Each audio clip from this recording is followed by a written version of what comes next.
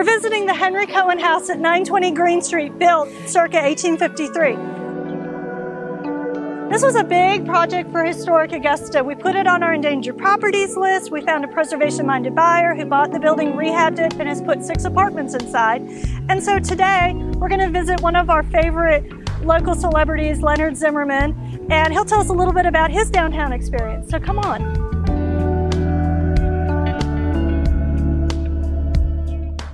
So, Leonard, tell me about how you love living in this building and what you like most about downtown. The thing is, I can walk out of this building and be in the middle of everything going on. So if I go out, I can be with people immediately. Absolutely. What inspires you about downtown?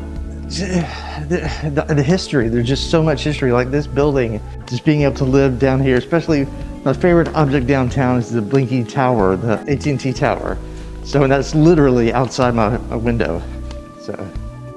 Love it. One of the things about this building, since you were mentioning history, is that it was built in 1853, around thereabouts, and it was built for Isaac Henry and Henry Cohen, and they are actually Jewish business owners, and they have a tie to the Beehive building down on 9th Street. And that's another of my favorite buildings downtown. Great building. And that's one of the things we love, kind of marking off these iconic buildings in downtown, that we find people who are able to find a use for them, rehab them, and then they're able to tell the stories of the buildings. And so that's why Historic Augusta really believes in preservation and kind of connecting the right people together. What is, I know in your apartment, it's a really kind of interesting space because we're up here in the attic, but it's nice and you've got great views and it's spacious. It is, and like the ceilings, so the shape of the ceiling here, this is echoed on the other side because I have the entire front. And so the windows are low like this, so when you're in there, you're literally, you stand right there and you can see down, but then you squat down, there's so much you can see out. And I have the old library right next to my bedroom, and so, this is me getting excited and geeky here, but so like, you know, if you have a pinhole camera, you have that little hole that projects the light in, and then it creates a mirror image flipped on your wall. So I have the same type of thing coming in through the bedroom. I can see the actual library projected on my wall through a slit in the blinds, which I know that sounds weird, but you can literally see the building on the wall.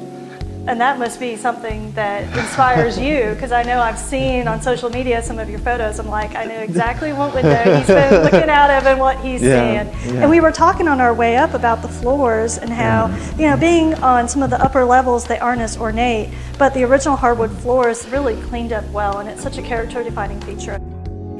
Tell us a little bit about your menagerie here, because I know these are, I love seeing these when I drive down the road. Plastic blow molds. When I was a little kid, Christmas was always a big thing for me. And now that I'm older, Christmas and Halloween, it's just the whole last quarter of the year is like, those are the perfect decorations. I even have an orange Santa Claus down there. Christmas stays out 24/7, 365. So. That is awesome. Do you like being able to just hop over to the office anytime you need to? To get to the office, I'm a 3-minute walk. So that's, yeah, so if I have to go over there for a meeting, I can just, That's a big plus. Yeah. Well, what else do you want to tell us? Is there anything that sticks out in your mind? I know you've participated in the loft tour before when you lived in the Cobb house. Yeah, I just, as far as like being at the preserving history in Augusta and everything, just, Augusta has so much history, and I'm glad that I can be in the middle of it and be part of it too. So there's nowhere else in this city I'd rather live. Perfect. I love it.